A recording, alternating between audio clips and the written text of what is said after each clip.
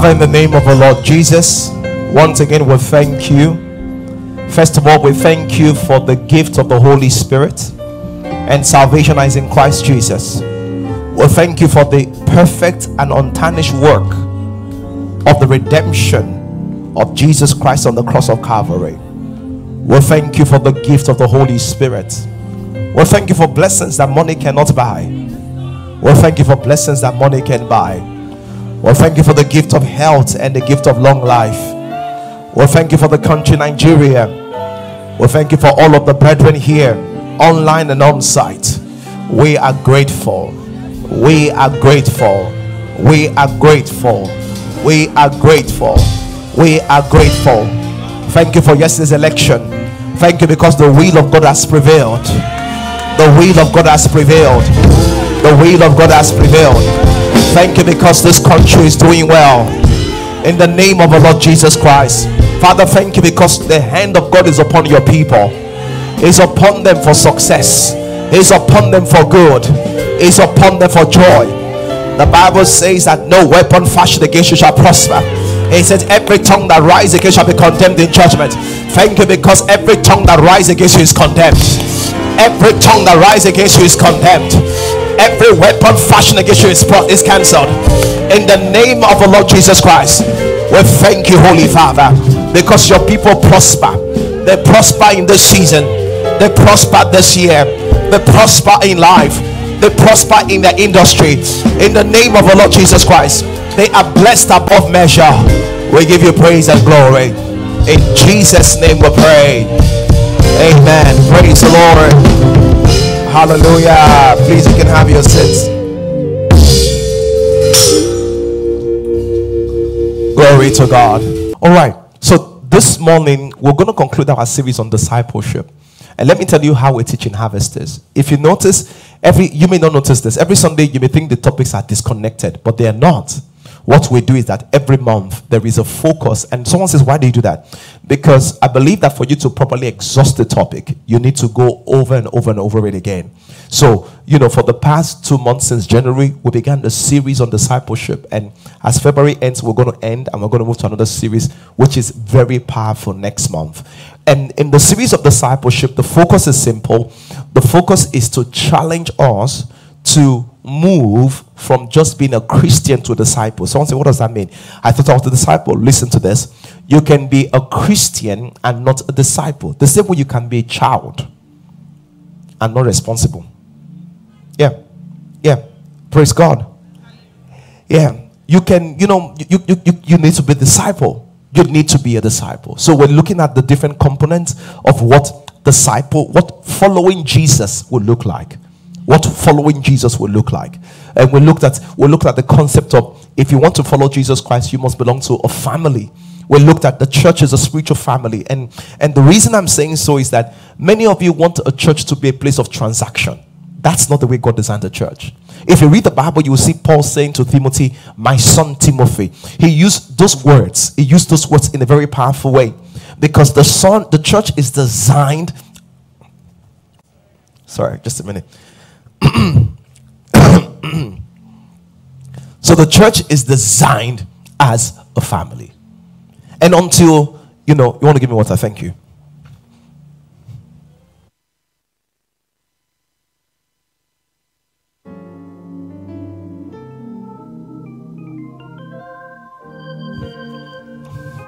Yeah, so the church is designed as a family. And the reason why that is important is this. I don't know who is here that you have a perfect family. Everything is okay with all your brothers, your sisters, your mom, your dad, their wives and their husbands and their children. If you have that kind of family, please raise up your hands. I want to pray to be in your family. So what does that mean? No family is perfect. The same thing with the church. In the church, you're going to have crazy people sometimes. You're going to have people that are dating 3 or 4 people. You're going to have people that want to take another person's husband. You're going to have people that are very holy. You're going to have people that are not very holy. You're going to have people that are doing so well, that are not doing so well. But that's what the church is. So sometimes when people say the church did this to me, sometimes it's the fact that you expect too much from the church. Because you don't expect that they're like you. Because someone said the church is full of perfect people. That's a lie. Because you are there. and you're imperfect. So even if you were perfect before you came, as soon as you join the church, you destroy the perfection. So when you deal with, and that's why sometimes someone says, Pastor, I met this guy, he's a great guy. He even attends our church. I say, what does that mean? It means nothing. It means nothing. You can as well have met him in the mosque. Because even demons come to church on Sunday. Don't you know that?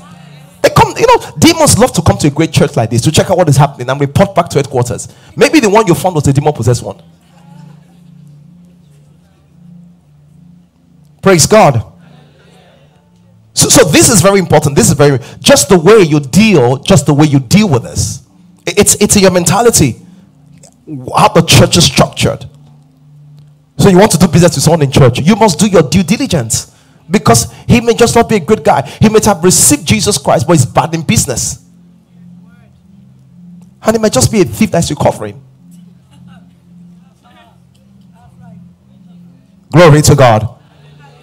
So the reason why I'm saying so today is that, but the ultimate thing, so in a church, the goal of the church, so people come into a family, but when they come into a family, the goal is to recruit them into an army. So let me give you this example. Everybody look at me. So when people come to church, the first thing is come and see. That's what just come and say. Come and see. So when you come to church, you tell, hey, my pastor is good, come and see. The preacher is good, come and see. The choir is good, come and see. It's about come and experience something. But that's where you start from. But that's not where you end from. Where do you end from? Come and die. When Peter, James, and John just guys say, come and see. But at some point, just guys told them that if any man will come after me, he will die first. So what I'm saying is that you have to move, and this is a powerful message. You have to move from the come and see Christian to a Christian that is dead to the things of the world. The major problem with church is that we have people that have stayed in church for a long time, and they're in the come and see phase of their Christianity. They have not entered and dying stage of their Christianity. And that's why you can see someone, you join church and your habits have not changed. You cannot be born again and your habits don't change with time. Your habits, see, there are things you drink, you should stop drinking. There are things you smoke, you must stop smoking. Someone say, is shisha okay? I'm never going to get to argument with you. Just do it when Jesus Christ is there. Just sit down with Jesus Christ. Because my problem is that most people that do shisha, they don't do shisha because they want to. It's the worldliness. It's the fact that, if you would do it for yourself, that's something else. It's the fact that you want to be amongst them. You want to show that you are not behind. Someone said, am I saying shisha is right or wrong? That's not my question today. My question is this: will you do it if Jesus Christ was there? I'm not even disputing, here or there. Someone says, is this dress nice? Just walking with you. Just remember you have the Holy Spirit. And you wear that kind of dress. And the Holy Ghost say that I have to come out of this body. I can't be here. I have to come out of this body. I cannot be here with this kind of dress.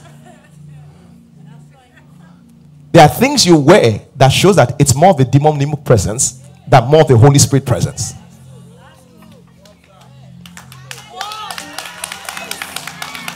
Glory to God. Does your bank account show you are born again?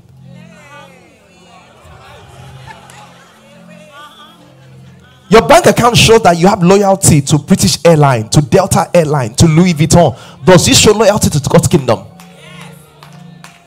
The way you spend money is going to be different if you are now a disciple. That's the thing, because the values of the disciples are different. Does it show? Can I listen to me? If I look at your life, do I have enough proof from your social media that you're a Christian? If I look at your Instagram, can I find enough proof that you know Christ? I find enough proof that you're an Arsenal fan. I find enough proof that you're a Barcelona fan. I find enough proof that you love Gucci and and Prada. I find enough proof that you eat a lot and you fly to different countries, that you've been to Mauritius and Barcelona and this and that. But I can't find proof that you read the Bible. I can't find proof that you know the Holy Spirit. I can't find proof that you know Jesus. There's no proof.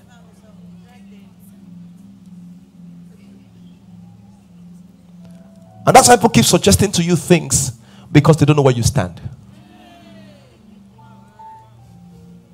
Someone say hallelujah. How do I know if I'm growing as a Christian? Am I changing? Someone says, how do I know if I'm growing as a Christian? Let me help you. the way you know you're growing as a Christian is this: is my perspective becoming more like Christ? Am I finding it easy to forgive? Am I finding it easier to forgive? It's a journey. Sometimes it's not a one-day journey. Am I finding it easier to trust God? Have I learned the act of prayer over worry? That is the way that shows I'm growing as a Christian. Have I learned the act of forgiveness? Have I learned some self-discipline? Normally I would break out and rage and use the F word. You know, it's amazing, this generation, because this generation thinks there's nothing wrong with the F word.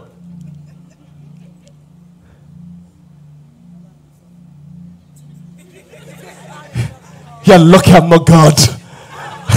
The next time you use it, you'll be on the way to hellfire. You're lucky.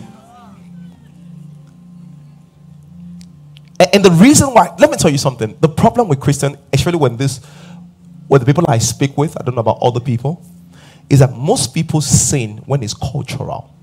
Just not to be. So when you see people that normally they will not say F word, but when they get into this class of people, and everybody just throwing it, they will just throw their own. That we have to be cool.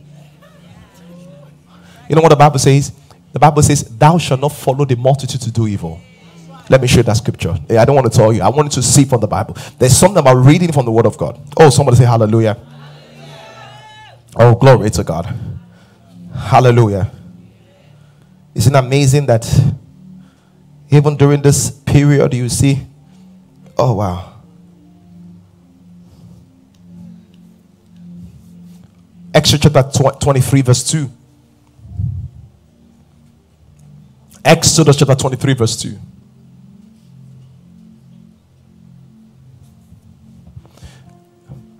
Can we read together? He says, "Thou shalt not follow what? Multitude to do evil." That means others may, I may not. There are certain things I cannot do because I'm a disciple of Jesus Christ. Glory to God.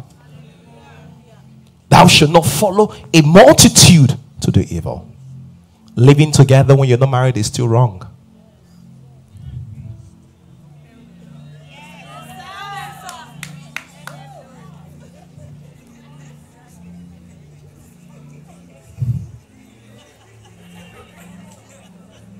You know, church is funny. You look at the one that got pregnant and you castigate her. Then the ones that live together, you leave them. Those ones are living in sin. That one sinned.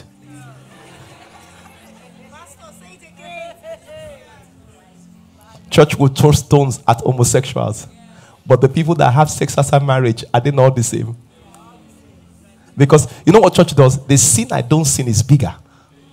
As far as not the one saying it, it's bigger.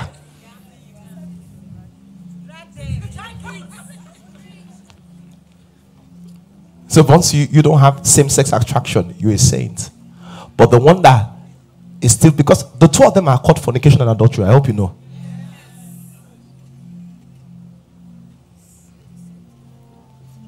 Please, let me stay with the Bible. Praise God.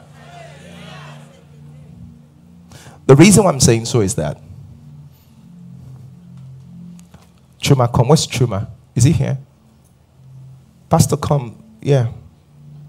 The pastor in white. I need someone here. Come, yeah. Is Chuma here? He's not available. I need someone else that is available. Who else is huge? Like, you know, just. Is he here? He's coming. Hey, Chuma, come here. It's amazing. The other day I called him all the single kids. Like, oh. Pull me. This is the reason why you're not growing. The flesh and the spirit have equal hold in your life. That's the reason why. So you come from one press. This spirit or white is spirit. You come from one press. You take 3 steps forward. 1, 2, 3. Spirit is winning. Then what happen? February 14 comes. Flesh will drag everything that spirit has given you. Flesh will come and collect it.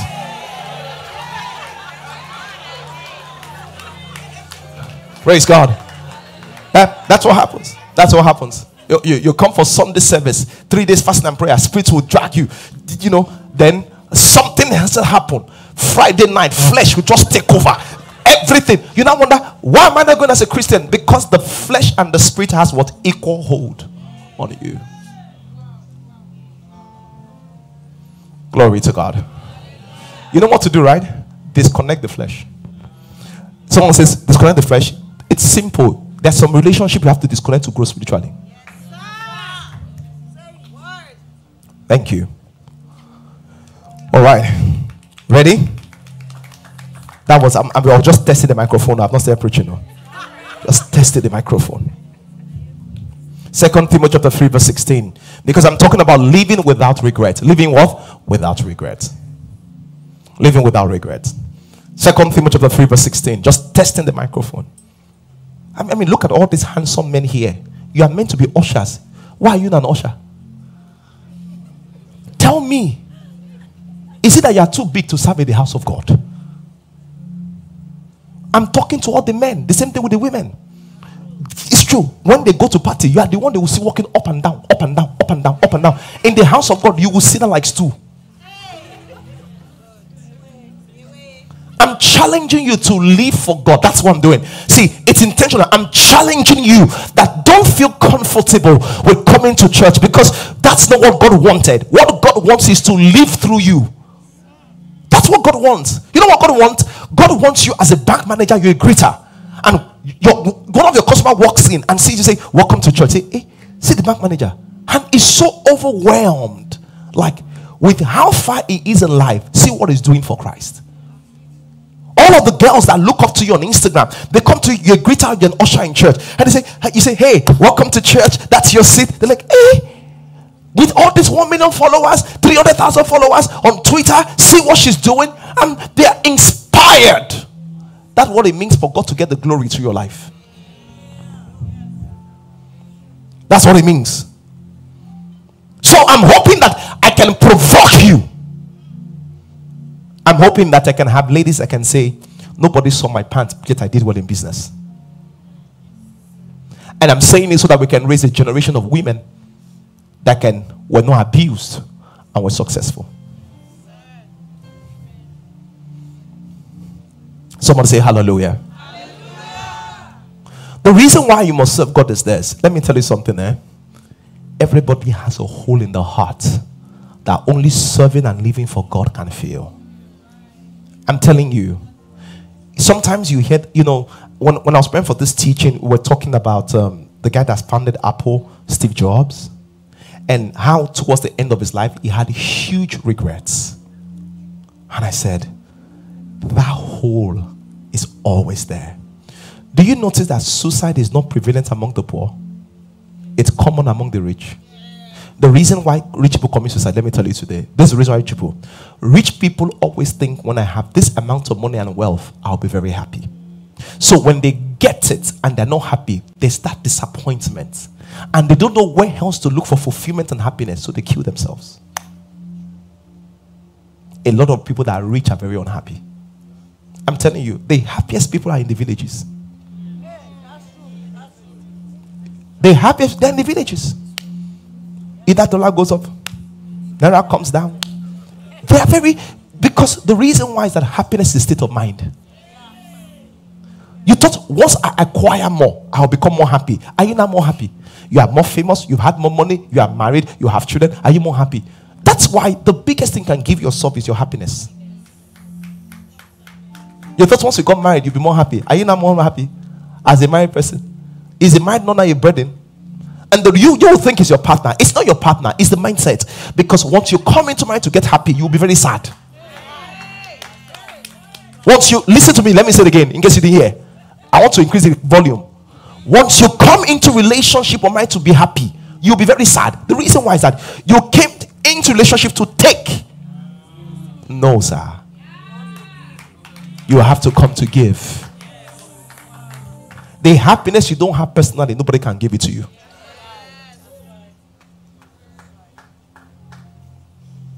You know who disagrees with me? Someone that is unhappy in their relationship disagrees with me. And that's why you're unhappy, but you still disagree. That's why some people, they experience delay and unhappiness in marriage, because they are looking for what does not exist. I'm looking for someone that will make me happy. The person does not exist. The person that will make you happy is you with the help of the Holy Spirit.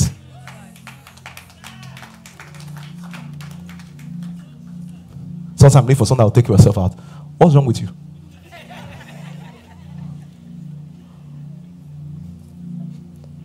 Somebody say hallelujah. Hallelujah. And I'm saying it because you need to learn. You need to learn. You need to learn. A lot of people are very unhappy. A lot of people are very unhappy. It's sometimes a very damaging thing for me. They are overwhelmed, they're unhappy. And I say, and the reason why is that a lot of things happen that makes you unhappy. What do you do for yourself that builds happiness back into you? For example, you're unhappy right now. You're on your bed watching the service. How would that help you be happy? Okay, watching the service is one step, but being in the physical service would go a longer way. Thank you, sir. Didn't you hear what David said? He said, I was glad when they said, let us go into the house. There's a joy that comes. Praise God. All right. 2 Timothy chapter 3 verse 16. I don't even know how I got here this morning.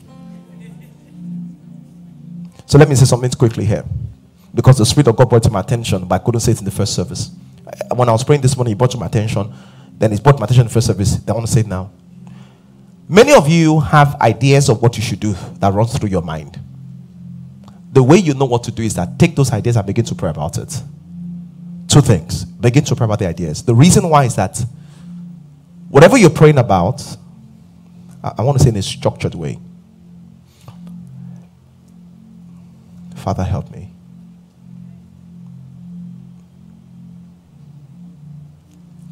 A lot of people are very concerned about the next step to take. And they have a lot of thoughts that should I do this? Should I do that? This is how God helps you. When you begin to pray, and watch this now, please watch this, because I know you pray. This is a praying church. The way you go forward is that as you begin to pray, the Holy Spirit will begin to push ideas in your heart. Most of you that are not trained think those ideas are distraction. Take a minute and write them down. Take a minute and write them down. So, once you write down the idea, in another time of prayer, I'm teaching you, these are spiritual operations. So these are spiritual operations. In another time of prayer, you take the ideas and say, Lord, 1, 2, 3, 4, 5, and begin to pray. And the one the Spirit of God wants you to do, you will focus on it. That's the second step. The third step is this. Once you know what the Spirit of God wants you to do, you go into cancel mode. Look for those ahead of you and say, this is what the Spirit of God has inspired me to do. How should I do it? Those people are dream interpreters. They will begin to interpret what the Spirit of God has stirred up in your heart. Because the Bible says through counsel, every enterprise is established. Through counsel, every enterprise is established. Someone say hallelujah. Okay, 2 Timothy chapter 3 verse 16. That was, I just need to get that out of my spirit. 2 Timothy chapter 3 verse 16. So sometimes, watch this now. You can do a good spiritual idea and it fails. It can fail because it was not done right, because you lacked counsel. Number two, it can fail because the timing was wrong. So he makes all things beautiful in his time. Timing is key. And sometimes it's because of counsel. So the wise men saw the star, but they went to see Herod for counsel. Herod's counsel diverted them from the plan of God. Glory to God. 2 Timothy chapter 3 verse 16. The Bible says all scripture, and this is the purpose of the Bible, the scriptures, is given by God and is profitable for doctrine, for reproof. Why I'm going to the word reproof. The word reproof means for evidence. For evidence. So, someone says, how do you know if something is right or wrong? Our evidence in determining as Christians if something is right or wrong is not what social media says, it's the word of God. You need to understand this. This is fundamental of Christianity. What we use to determine if something is right or wrong is not popular opinion, it's not party affiliation. What we use to determine is not science. What we use to determine if something is right or wrong is what does the Bible say? Because the Bible says that the scripture is given for what? Reproof. What reproof means is the word elenko, which is used in Hebrews 11:1 when it says faith, sort of things, so for the evidence. That word evidence seems to word reproof is evidence. What does that mean? Someone said to me that I want someone to tell me. He said that someone said to me, he said that they told me who my husband is. One prophet told me my husband, but I don't like him. I said, that's fine. Just show me the Bible where Jesus Christ chose husband for people. Then she became dumbfounded. He said, but they said the Holy Spirit said, let me say something to you. I want to help today. The original Pentecostal churches in Nigeria, in Africa, they had one problem. All those white garment churches, some of them, it was not as if God was not with them when they started. That's not the truth. Some of them started with the Holy Spirit. But let me tell you what happened. Because they were started by illiterates, they could not really read. Even the revelation they had was given to them. So what happened is that eventually, those people exalted revelation more than Bible study. What happened eventually? What happened was this. Bible was cancelled. So one man will now say, God say I should marry 2 wives. One man will now say, God say I should marry your wife. So revelation was now conflicting with what? Revelation. But because they did not understand the supremacy of the word of God, they were not able to judge revelation. So that movement went into error. So that's why you will hear that sometimes those garment churches, they will go and pray at the graveyard. They will go and pray at graveyard. The reason why is that when those things start from revelation, this is the danger of revelation without balance in the word of God. You must understand every revelation must be judged by scriptures. How do I know? 1 Corinthians 14. Bible says if 2 or 3 prophesy, let them sit down and judge. What they judge is not by the revelation, they judge by scriptures. Are you getting it? The reason why I'm saying so is that I'm aware that some of you, they give you revelation. I met a lady and I met a lady and they told her when she was 18 that there's a mark on her head that she'll never marry. I said, okay. She's in her 30s right now. She's not married. She's very worried. I said to her, when they say there's a mark on your head, what they say you should do about it? They said there's nothing. I said that prophet is a wicked person. I said our God does not show problem without answers. I said that prophet is a wicked person. You know what? Even the girl, because she's heady for so long, it's affected her mindset. I told her, I said, what is no longer spiritual? I looked at her, I said, you don't even dress for it. I said, when last you do dress as if you find a husband? He said, I don't do that, sir. Because the prophecy has translated your mindset. They'll just look at you and say, you're a firstborn. And they'll give you one.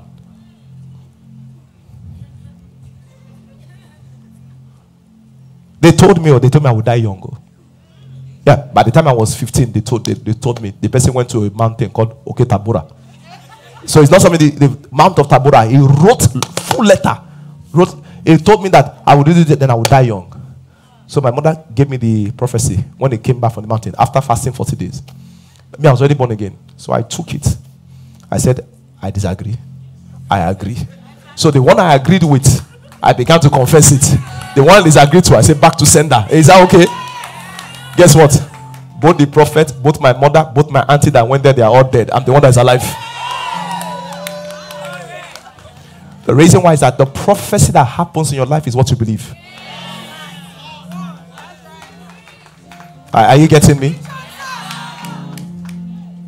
I'm telling you because there's a tendency, and that's why when you are looking for prayer everywhere, first of all, I have a problem with it. Because first of all, you don't know that God loves you. My case is not special, though. God is on it. Did you read Jeremiah chapter 29 verse 11 before? I've read it before. Read from the Message translation. Jeremiah chapter 29 verse 11. Oh, somebody say hallelujah. Lift up your hands and shout hallelujah. Jeremiah 29 verse 11. Jeremiah 29 verse 11. Glory to God. See what the Bible says. Media people, you need to always give me the exact verse, not because this is very difficult. But I know where to start from. Where verse 11 starts from is this. It says, I know what I am doing. I have it all planned out. Plans to take care of you, not to abandon you. Plans to give you the future you hope for. You know what God is saying? Let me tell you something. See, you must understand that you are not God. So God is like someone flying on an aeroplane. When you fly on an aeroplane and you look at the whole of the city, you see it differently. You can see everything arranged together. But when you're in the city, you cannot see what's happening there, what's happening there. So when God says, I know what I'm doing, from where he is, he can see everything. About your marriage, God knows what he's doing. About your papers, he knows what he's doing. About your finance, he knows what he's doing. Don't run up and down and collect what is on your own. Read, this is the Bible. I didn't write it. See what it says. Verse 11. I want the Message translation. This is King James. I know. I want the Message translation. It says, I know. You know what? Let me tell you something there. If I just say to Pastor Tori, he said, Pastor, you stand up. Be walking towards me. Hey, be careful. What will come to your mind? That there's something I've seen that I've said, be careful for. For God to say, I know what I'm doing, it means that he sees there will be a time in your life you will think that God does not know what he's doing. So he saw ahead of time and says, when you want to get overwhelmed, confused, when it seems as if I'm silent and nothing is happening, remember, I know what I'm doing. Somebody say hallelujah. Somebody say hallelujah. Please, you can have your set. So we're talking about the scriptures. We say all scripture is given by God by the inspiration of God and is profitable for doctrine and for doctrine, teachings. Doctrines means teachings. The other one is reproof, removes evidence. So someone says they gave me prophecy. The way we know if that prophecy is right or wrong is what the word of God said.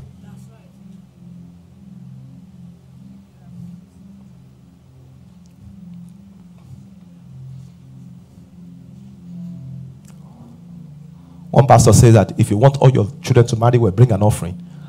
What did Jesus Christ ask an offering for to give a miracle? I believe in challenging people to give, but why the manipulation? We had Isaac offering. All of the people gave generously, but why the manipulation? You know why people? Because they didn't even trust that the church members will respond to a genuine call to give.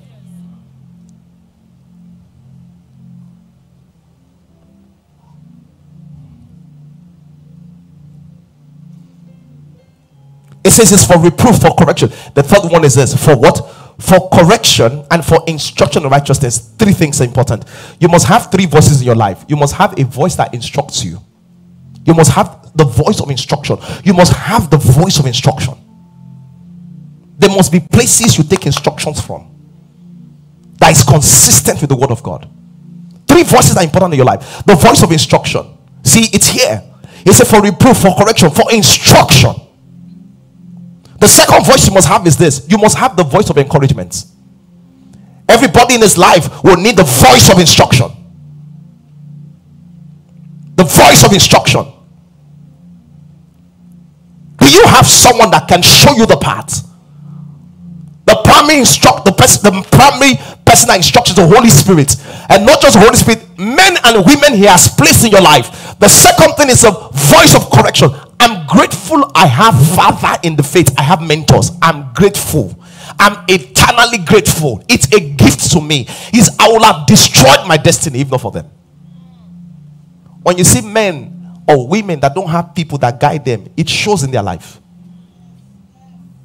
Because the one that is raised by a father and the one that raises himself are very different.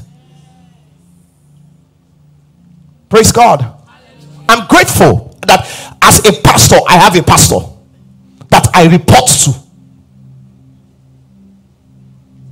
It's a gift to me. I'm grateful I receive instructions. What do you receive instructions from? So you must have the voice of instruction. You must have the voice of encouragement. The voice that always encourages you. Many people have the voice of discouragement and criticism.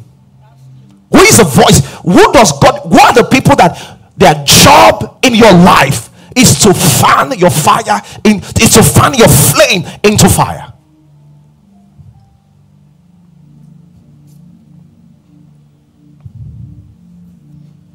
The third voice is this: you must have the voice of correction.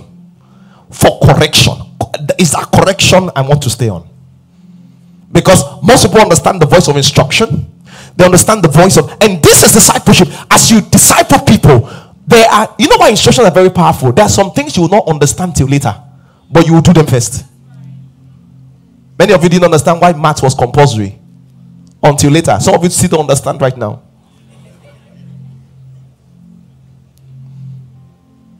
But when you're very good in math, your cognitive ability, the way to reason,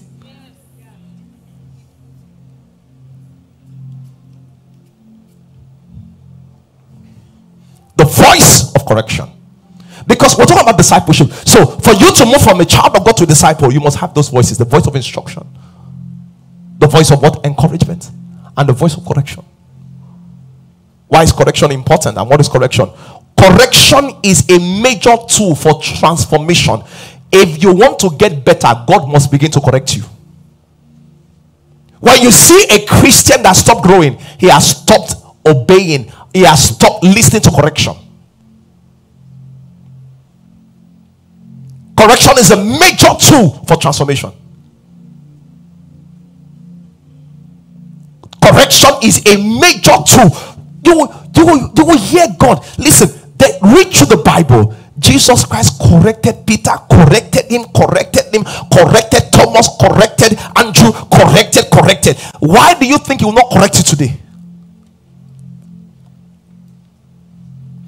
Even Abraham, the father of faith, he told Abraham, he said, walk before me and be that perfect. He says, you are not walking perfect, rewalk. The voice correction is a major tool for transformation. The reason people are not growing is that they are resisting correction. God is saying, change the way you talk. You have been on 5 years. You have not changed that correction since. God says, change your eating habits. You have been on it. Be very kind to your husband. You have been on it. Be very kind to your wife. You have been on it. Submit to your husband. You have been on it. The voice of correction. God says, take up responsibility in church. You say, I'm very busy. The voice. And you will notice, because God does not force his will on you, once you don't follow the correction, he lets you be. May God not let you be by yourself. I always pray it every time. Father, don't leave me to myself. Father, don't leave me to myself. Lord, don't leave me to myself. It's a dangerous thing when God says, okay, do it by yourself. What do I know? Who do I know? Where did I come from that I can do it by myself? I remember where I came from. I remember who I am. Just a young boy down the street. Then all of a sudden, because of all this small breakthrough, you're not becoming mad. You are forming macho for God.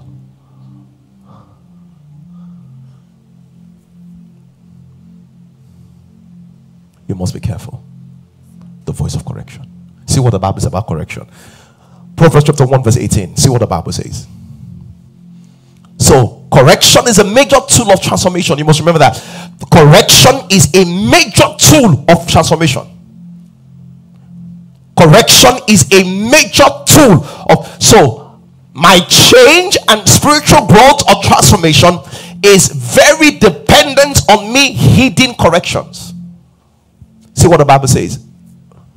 Proverbs chapter 1 in verse 8, not 18. Verse 8. Can we pray a prayer just now? Lift up your hands and stand on your feet. Father, anywhere I need to make adjustment, show me. Go ahead and pray. Father, anywhere I need to make adjustment as a Christian, as a man, as a woman, as a husband, as a father, Father, show me. Go ahead and pray, everybody. Lord, I will not be proud. Anywhere I need to make adjustment, don't leave me by myself. Spirit of God, show me. Lord, don't leave me by myself. Show me in my relationship life. Anywhere I need to make adjustment, show out of your mercy, show me.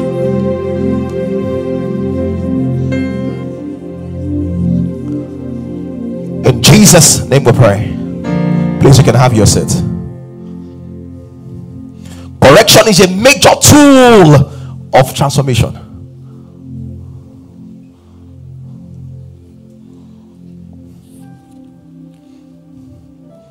To refuse correction is to refuse growth. So you cannot grow beyond your willingness to be corrected. See what the Bible says.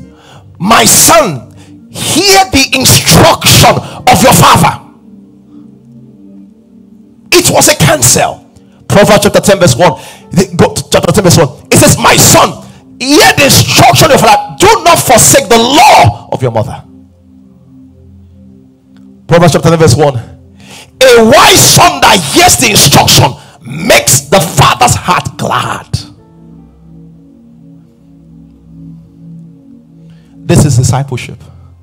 When you don't do what you want, discipline, do what you have to do. This is discipleship. Glory to God. Proverbs chapter 3 verse 12. Correction. The voice of correction. Where do you need to? The reason why I will tell you why correction is important. I want to read verse 12 to you. Because you must know that correction is a function of God's love and mercy.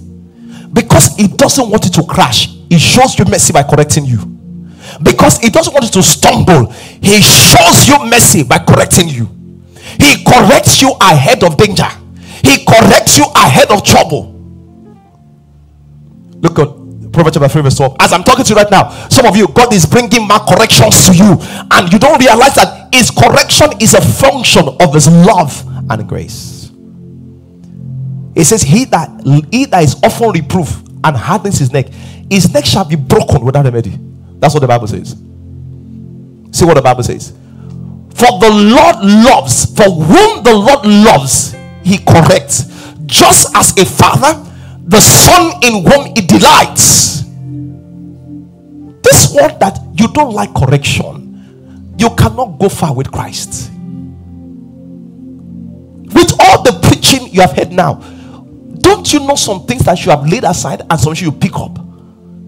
Because of this message, we spoke about a lot of corrections. Which one pertains to you? Corrections. It said whom the Lord loves, He corrects. Correction is a demonstration of God's love and mercy. God says forgive. He said, I'll not forgive. I said, that's fine. Who will be stuck? You or God? God is teaching you about your giving. Do this, do this, do this. Be serving the house of God. You say, I don't have time. Will God fight you? You say, it's true, you don't have time. When you come here, you have time. Correction is a demonstration of God's love and mercy. Our response to correction is called adjustment. That's why you pray that prayer. Our response to what correction is what? Adjustment. God says, remember not the former things of old. You are still crying over the relationship that broke 2 years ago. And you will come to church and they will tell you, remember not the things of old. You will be saying, he broke my heart. And God says, okay, since you want to live in the past, stay in the past. Because the people that live in the past shall return to the past. Accepting correction. It's something that's beautiful. That, Lord, it is how you're leading me, I'll change. Lord, you want me to serve? I will. Lord, I need to make adjustment in my character? I will. I need to make adjustment in my marriage? I will. It's not easy, but I will. I need to make adjustments in my giving? I will. Correction.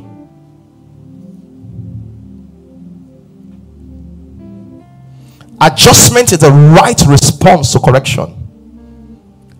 Correction does not bring about growth, it's a tool. What brings growth is adjustment. That's what brings growth. In the process of adjusting to correction, you find yourself growing. You find yourself growing. Somebody say hallelujah. Somebody say hallelujah. You find yourself growing.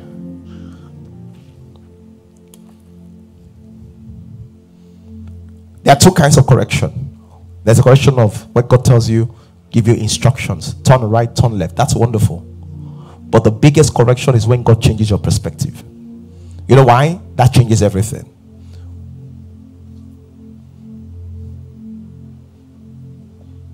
One of the key perspectives that God wants to change about your life is this. It's your perspective about life. Give me some money, please. Just one envelope that has some money. Just one envelope.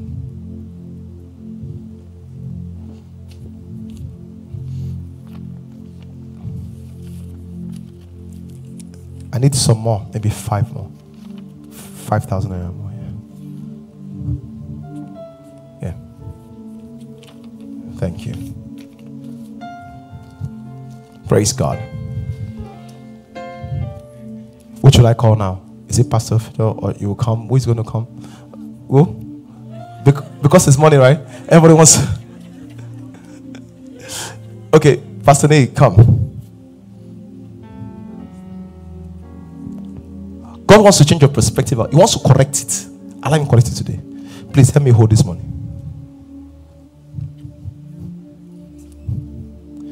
Because you are holding the money, is it yours? No, sir. Because you are holding the money, can you spend on whatever you like? No, I can't. If you choose to spend it, are you irresponsible or not? I'm irresponsible if I spend it. Many of you don't know that this is how life looks like. Your life is not your own because you didn't give yourself. God sat in heaven, counted life. 10 years, 20 years, 30, 40, 50, 80. He said, take 85 years. He gave you 85 years. All of a sudden, you think that the purpose of the 85 years is to spend on yourself.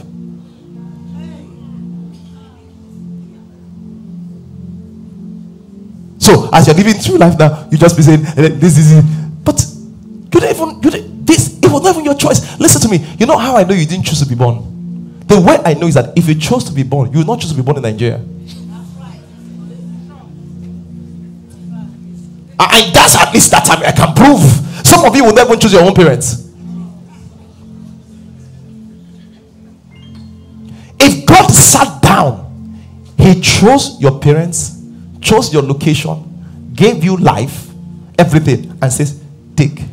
And all of a sudden, you take the life and you want to leave it to yourself. He just said it. He said, I'm irresponsible. Is that not what people are doing with their life? Irresponsible living is a life you live solely to yourself. You know why? At the end of the day, the one that gave you life will come back for it and say, what I gave you, account for it. Because you'll have spent it. He will not say, account for it. I say,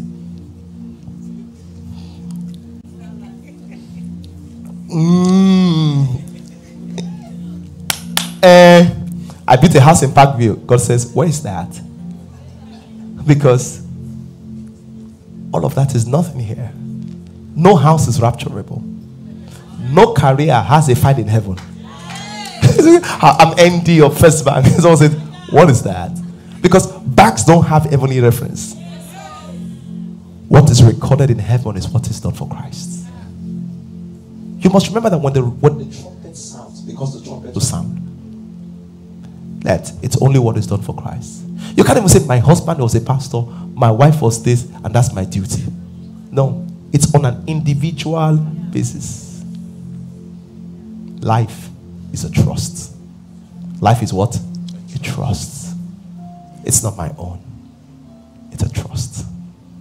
Be careful, because in life, there are two ways to spend the money. You are either going to invest it or you are going to what? Spend it. The question is that, are you investing your life or you are spending it? I love the way the Yoruba says it, because Yoruba word for enjoying life means to spend it. You chop life. Are you chopping life or you are investing life? You know what? Chopping life, when you are here, it's so enjoyable. But at the end, you will pay. But when you invest life, it's so painful in the interim. But at the end, you will enjoy. When you see Jesus Christ, what will he say to you? Great man. He will like, you chopped life. He said, Master, I chopped it.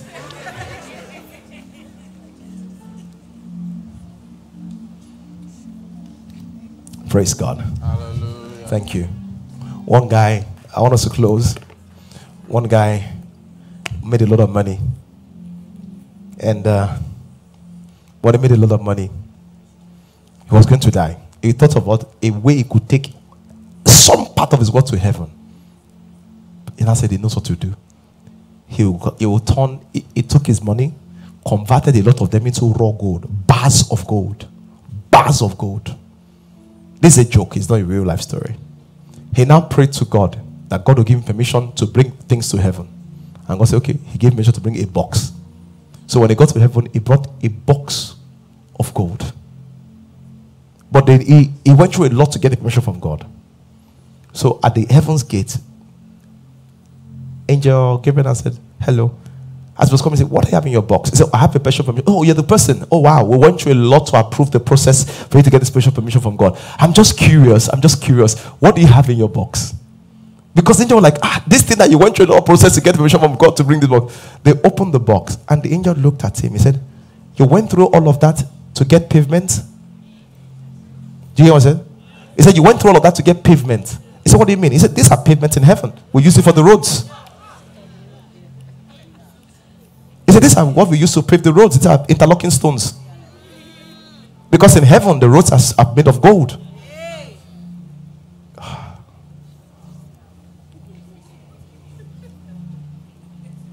That was it. The question is this. Are you good? How does a disciple think? Disciple remembers. This life is not my own. I was given as a trust. So I must live the life for him that gave me his life. He died that you may live. The life he should have, he died. That your own life might be his own life. And today, we'll live our life through him. Let's pray. Will you stand on your feet? Let's pray.